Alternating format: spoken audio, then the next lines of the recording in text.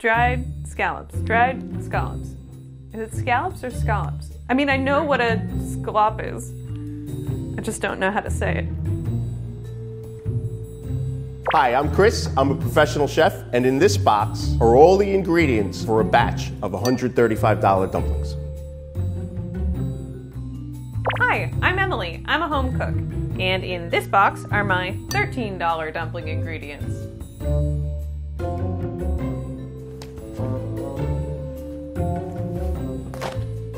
Uh-oh.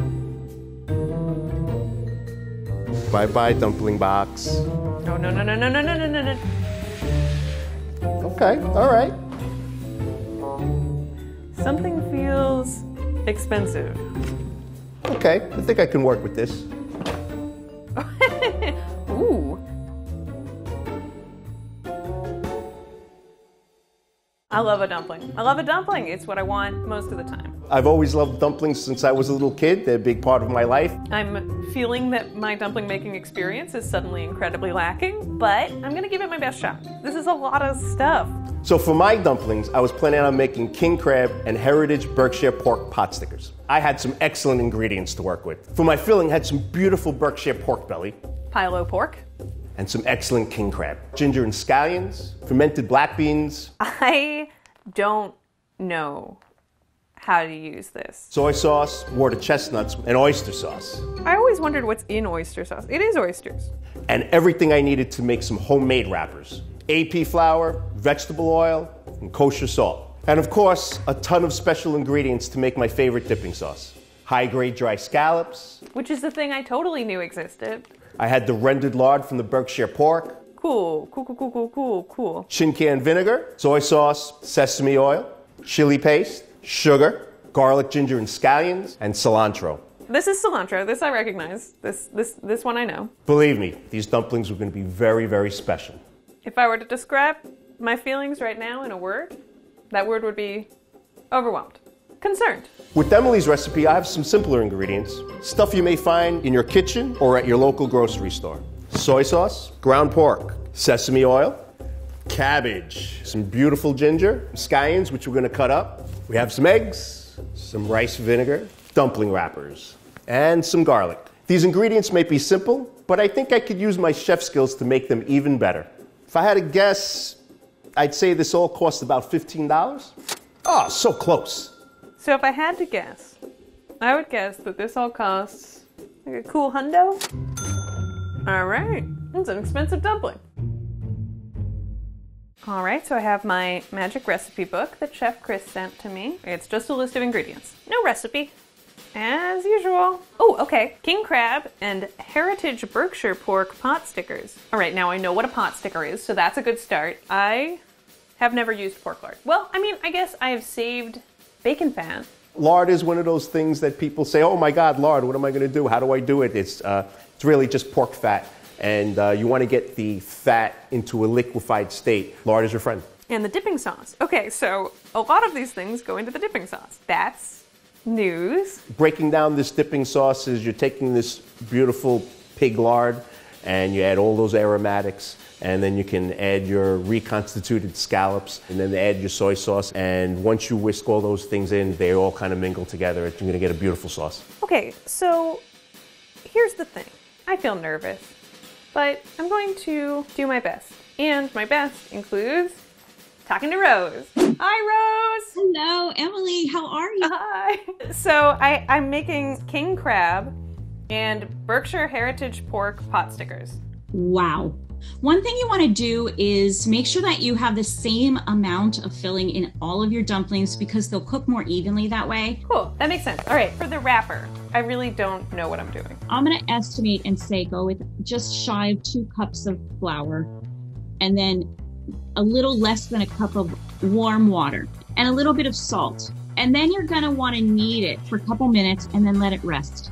After you rest it, you're going to want to cut it into quarters and then take 1/4 and roll it into a thin log. Then you're going to want to just cut off about 1 inch, take it in your palm of your hand and like press it down a little first, get a little bit of a circle going, and then roll it, quarter turn, roll it, quarter turn, roll it, quarter turn. Here's a little secret though. I think the center should be a little thicker than the edges. The edges are what you're going to crimp, and the center is going to be, you're going to actually flatten them a tiny little bit so that they can make maximum surface contact. Okay, so with the dipping sauce. For the sauce, because the pork fat is solid at room temperature, you want to heat it up and then pour it over your ginger and your aromatics. And then you're going to add your other ingredients. But what a fabulous flavor combination. Yeah, I bet it'll be delicious. Fry them first and get a good sear on them and then steam them. You want hot oil and you want to make sure you get a crispy, crunchy brown on the bottom. So you're going to want to let it sit there for a little bit. I think this is going to be delicious. Thanks so much, Rose. I'm always happy to talk to you, Emily.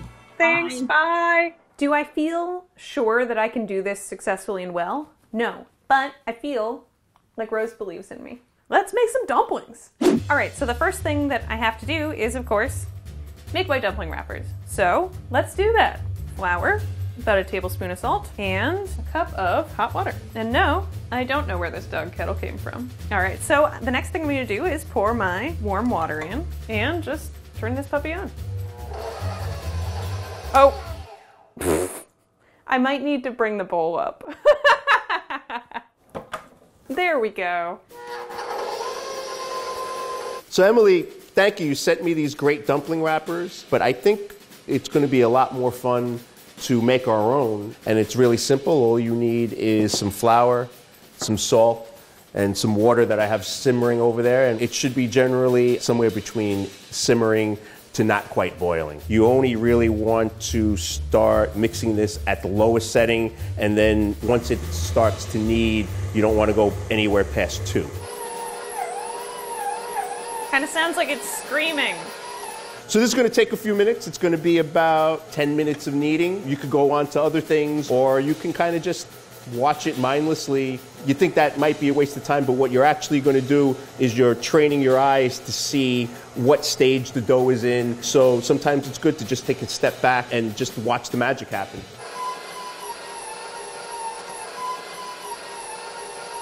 So the dough's been going for about 10 minutes now, and that's what you want. The dough will be fully kneaded and the gluten will be developed, and it's going to look like this.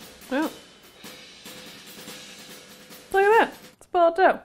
Pretty good. Like all doughs, you're going to have to rest this for a little bit. A few hours is great. Overnight is cool too. Wrap it in a little plastic wrap. Take it over to the fridge, and we'll be back in a few hours. All right, so it's filling time. So let's start with our cabbage. It's a very sturdy vegetable. I think 1 leaf should be fine. And it's got a little stem in the middle.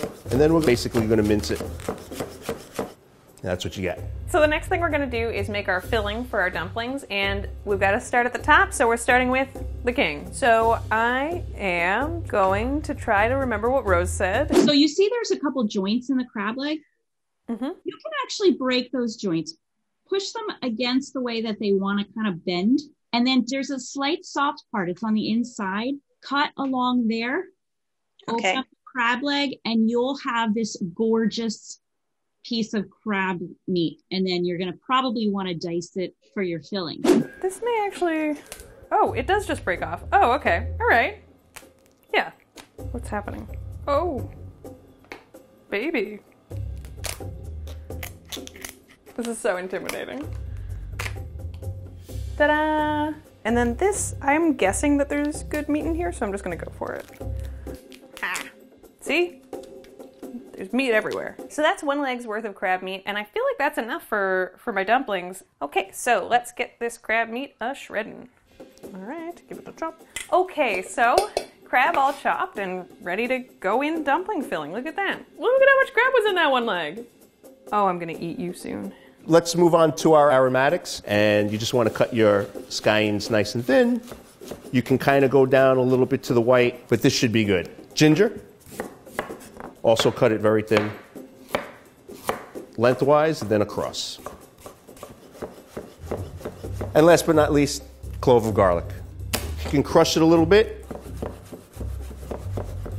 Right in. Next step for the filling, I have some scallions and my water chestnuts, which I totally know how to prep, and I'm going to just chop these up. Up next, water chestnuts. Okay, so I'm guessing maybe I chop this top off because it seems like a skin. Okay, one. And we have just some black pepper.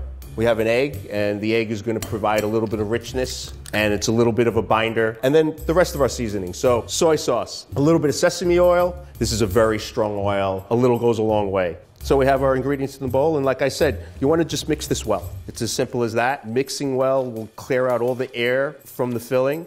All right, so water chestnuts are all done, and I'm just about ready to mix everything together here. I only ended up using a pretty small chunk of that pork belly, but for these dumplings, this seems like about the right amount. Just making sure I have everything properly chopped. So here are the things that are going into the filling. Obviously, we have our beautiful crab, we have our scallions. I also chopped up some ginger. I have my water chestnuts. I have soy sauce and oyster sauce. Pork. And then these are my fermented black beans, and I'm gonna mix them up, and then dumpling time. So, Rose said to chill this a little bit, so I'm going to do that. And in the meantime, I'm gonna get to work on my sauce. The rest of the filling is going to go into the refrigerator to chill for about an hour, and then we'll come back and start forming our dumplings. And into the fridge it goes. All right, the first thing I have to do to make this into dipping sauce is start to shred these dried scallops. I've got dried scallops. Oh, wow. You can grate them first because they're dry and hard. And then you're going to reconstitute them in some warm water, not hot water. And I would say because you're going to grate them first, you would want to do it for maybe 15, 20 minutes. If you let them in the water too long, they're going to get mushy. So you really want to watch that. I'm surprised at how soft these are, actually. I thought they would be like really hard to shred, but this is super easy. If you're ever asked to shred dried scallops, say, sure, I can do that, because you for sure can. Okay, scallops shredded, and I'm just putting some warm water over them, like Rose said, and then we wait.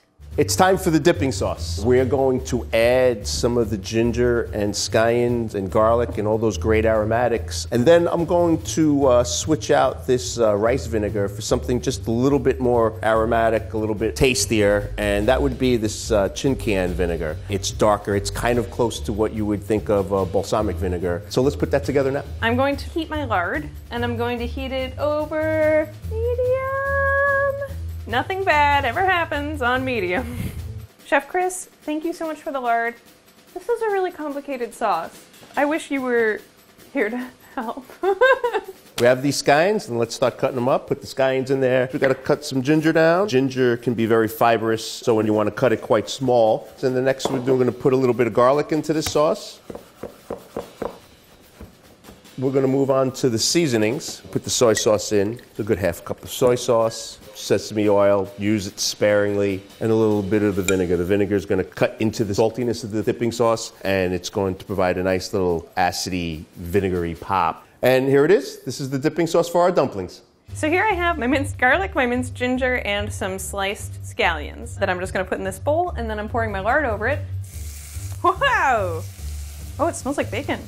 Nice. A half a tablespoon of white sugar, and then I'm gonna do 1 tablespoon of sesame oil, tablespoon of this sambal chili paste, 2 tablespoons of this vinegar. It smells like balsamic, and 3/4 of a cup of soy sauce. I'm just gonna go ahead and give it a little stir with my fork. It smells really good. It smells really good. And now I'm going to chop up this cilantro and toss this in. And I'm just going to drain my reconstituted scallops and then pop them in here. And we'll just give this another stir. And we've got our sauce. I can't wait to put this on my dumplings and then put them in my mouth. We're going to start folding our dumplings now. The fun part. I'm gonna go for like 1/3 of this dough. Right. And then I'm gonna wrap the rest of it back up so it doesn't dry out, because dumpling dough can dry out pretty quickly. We're gonna take our dough and we're gonna make our circles. We're gonna cut these into quarters, and then you're gonna make your logs out of these. Let's get logging. About thumb size.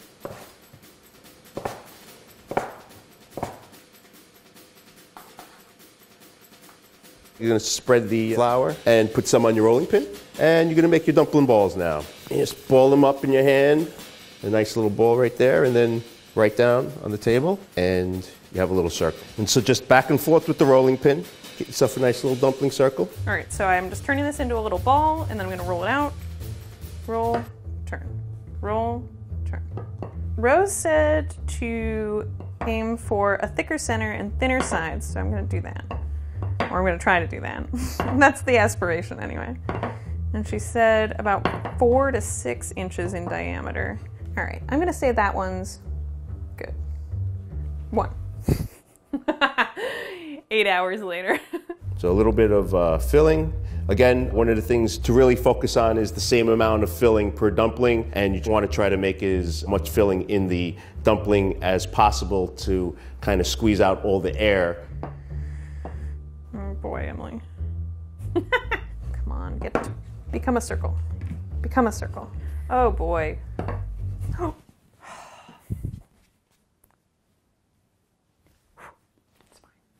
So you have your filling in the middle, and you want to kind of fold it up like a taco. Once it's folded off, then you're going to take one side and you're going to pinch it. And then you just make the pleat. You kind of put the excess wrapper on the side, on the right side, to the top. And then you kind of do it again. And then you do it again. And then you just form the dumpling. And that's all she wrote. That's it. That's the dumpling. I'm going to put my scoop of filling. We're gonna see if that's enough filling, too much filling, I don't know yet. I'm gonna pick it up like a little taco. And then I'm just going to start. Did I make these too small? Nope, I'm doing a terrible job. Okay, that's terrible. Well, I guess technically that's a dumpling. Pretend you never saw this. Usually I watch tutorials while I do this sort of thing. I don't have that luxury because I am the tutorial right now. So we're just gonna do our best. So you're pinching, and then you're pleating. All right, dumpling number 2, getting better every day. Okay, well that one's kind of a mess, but you know, I hear that the 3rd time is the charm. All right, this is the time, I can feel it. This is gonna be a good one. I've definitely lost count quite a while ago, but I can say we have made up to 1,000 dumplings a day.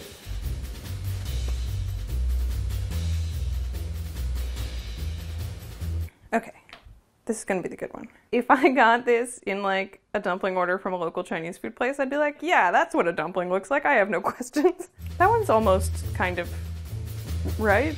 Well, 8 dumplings made. So I have done my best. I'm not gonna say it was good, but I did it. My dumplings are made, and now I am required to cook them. I think number 3 is my best. Maybe number 4. So we've got a half dozen dumplings. That's good for right now. We could definitely start cooking, and let's do it. All right, let's see what happens. So it's time to make the dumplings. What we are not going to do is we are not going to put our dumplings in the water, walk away, and then let them turn into pot stickers. Today, we're going to put our dumplings in the pan, and I'm going to take some tapioca starch, and we make a batter out of it, and we're going to pour that batter into the pan, and as the dumplings cook, it's going to make this really beautiful crust. Let's see how it goes. All right, so a little bit of vegetable oil. I'm going to lower this heat. We're going to put our dumplings in the pan. And now we're going to make our tapioca batter. So this is a half a cup tapioca starch, and then you're just going to add about 3/4 of a cup of water, mix well, and then that's going to go into the pan with the dumplings. You don't want to pour it on top of the dumplings. You just want to pour it in the pan and then let the batter do its own work. Swirl the pan just a little bit, and then you're going to add water so you can start to cook the dumplings. And the water is going to cook all the way down, and then we'll lift the top and you're gonna have a beautiful plate of dumplings. All right, so the first thing I'm gonna do is turn on my stove. Put them on medium because nothing bad ever happens on medium. And I'm going to add my vegetable oil to the pan. All right, it is time to do this. And now I leave them alone for several minutes. I have no idea how long to let these cook. I feel like I've lost all sense of time. You want a high flame now to bring the water up to a boil in the quickest amount of time. When the water is almost all the way cooked down, you're going to lower the pan so you can control the heat of the pan, which totally controls the cooking of your dumplings. It doesn't take long at all, maybe 8 minutes after you pour the water in. Okay, these are looking nice and brown on the bottom, so I'm gonna toss my water in and steam them.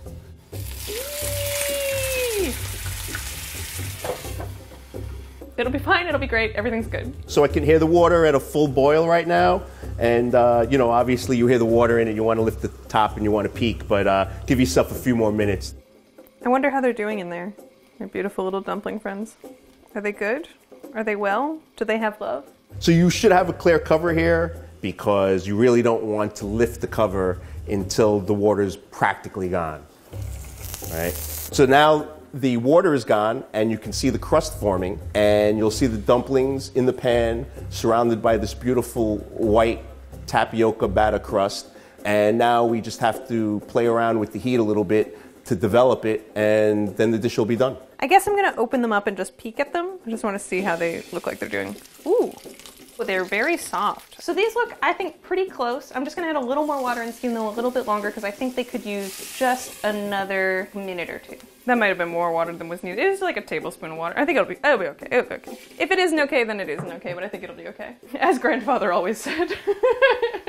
And so this is almost done, and you're gonna see the tapioca starch forming that crust. Basically, when you eat it, it's going to have that crispy but chewy texture that kind of stick to your teeth kind of thing, and it's really fun to eat. Let's just finish this off and just take about another minute.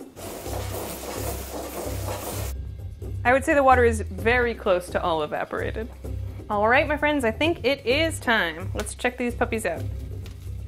Woo, yeah. All right, I'm gonna turn that off because the water seems to have pretty much evaporated. I'm going to take my little spatula. I'm gonna get in here.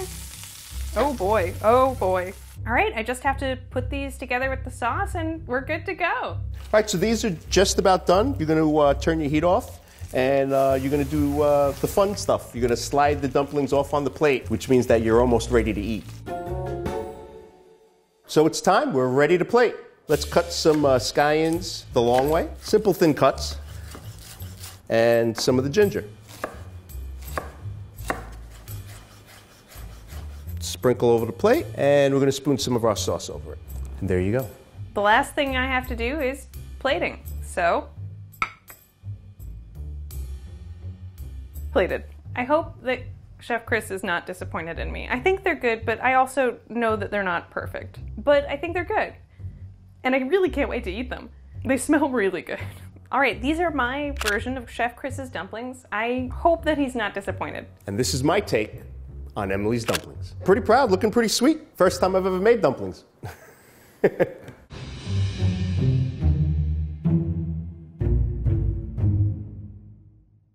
All right, it is time to taste my dumplings. This is the moment of truth. That looks pretty good, right? That looks like a dumpling. I'm just gonna dip it into my sauce. I'm